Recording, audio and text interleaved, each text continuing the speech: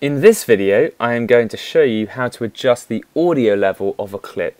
So let's imagine you've done an interview with a teacher and it's too quiet, you can't hear it very well. Well, this is what we can do about it. If you look at your timeline and scroll down a little bit, you should see with the video clip you've put in, it's added an audio track, okay?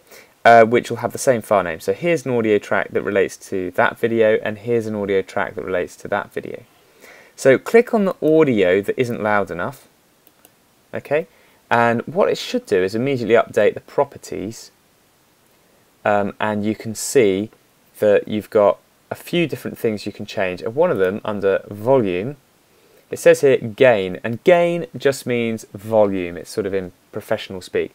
And 0 is like your normal top level. And the way gain works is if you want to make it quieter, you give it a negative number, and if you want to make it louder, you give it a positive number.